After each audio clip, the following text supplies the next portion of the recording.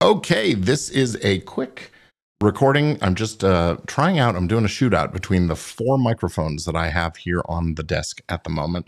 This is the one that I use almost every day. It is normally a USB mic, the way I'm set up for my usual recording, for videos and things. But today I've got everything running into the Rodecaster over here. And I have, so this is the Shure MV7 going into the Rodecaster on my sort of standard settings, and you can hear the gate kicking in and out and those kinds of things.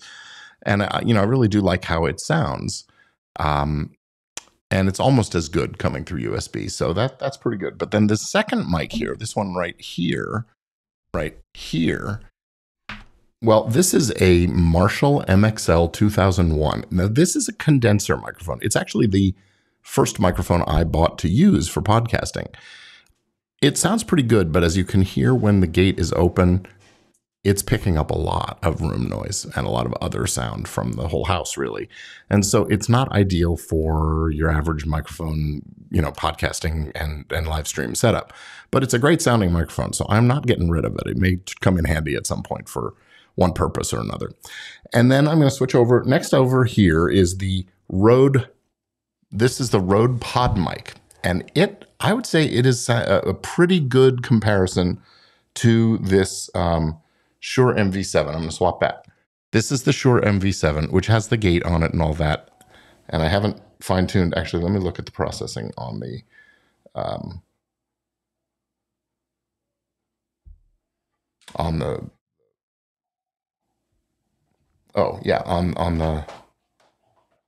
so there's the noise gate doing its thing. And of course, Doggy in the background chewing on her thing.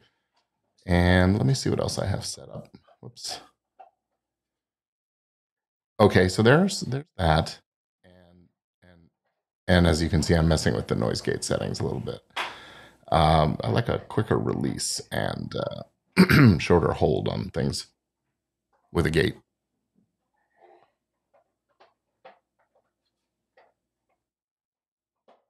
And okay, so there's the gate when it's very sensitive. So it's very sensitive. So I'm gonna have to open things up a little bit and shorten that attack a little. And okay. So I'd have to tinker with it a little more when I'm actually closer on mic, like I would be for a podcast recording. And let me see what I've got going with the big bottom is active. The oral exciter is not. Now here's with. Yeah, that's not going to make much difference. So, all right. Now I'm going to come over here. This is the second mic I bought for podcasting, the Heil PR40. And I think it's my favorite sound. It's got, boy, the big bottom is active there. Let me play with that a little bit, take it out of the mix just a hair. Yeah, but I think this gives me the richest sort of radio voice sound that I can get. Which may be a little too much for some instances. And I can, as I'm fine tuning it, I'm listening. How does my voice sound? And that's taking it up a little higher. Take that out of the mix a little more. It's sort of, this is what it sounds like without the oral, the big bottom, and this is what it sounds like when it's in. And then if I come and turn that oral exciter on, it gets a little brighter. It gets a little more of the sibilance and the breath sound in there that I think actually sounds pretty good. So, my two favorites that are here right now are the Shure and the Heil. And here's the Shure. It's a little less boomy in the bass, and I'm actually going to mess with it a little bit. So that's the Shure. Now I've bumped up the boominess a bit. So. Maybe it does sound pretty good. So I'm actually going to keep them both open. And when I'm on mic here close, it sounds pretty darn good. And when I'm over here, it sounds pretty darn good. It's not the same sound, but they both sound good. And they both are an accurate representation of my voice. So I'm pretty happy with this and how it's set up. Now, if I'm back here and I'm going into both of them, a little distant from the mics, they sound... This is the Shure. This is the Heil. I think I like the Heil a little better, but it's not a USB mic, so I need some kind of an interface. And I've got something on the way that I'm going to check out and try.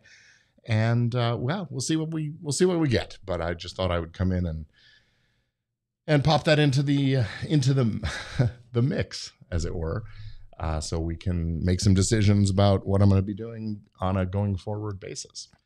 And that's it for this little shootout between the two mics. I'm back on the MV7 and back to that condenser, that MXL, which also I think sounds really, really good for, this kind of purpose.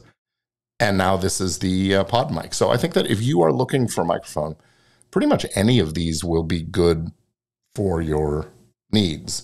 With the pod mic and the oral exciter turned off, I think it actually sounds, it's a lot of sort of reverberation in the room. I think that noise gate needs a little adjustment. The noise gate is a little underperforming, I guess. And then what else do I have here? Let's see. Got a high pass filter. If I turn that on, that doesn't make much of a difference. Compression's active. That might be a thing.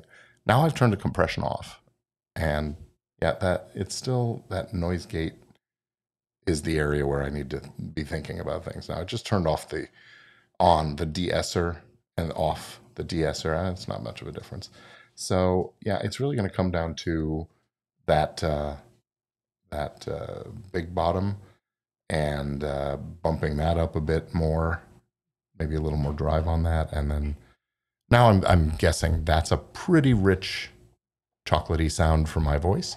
So anyway, that's it. I'm going to go back to the Heil. Here I am on the Heil mic, and I'm pretty happy with how that sounds. And now back over to the MV7. Here's the MV7 standing alone. So you let me know. What do you think?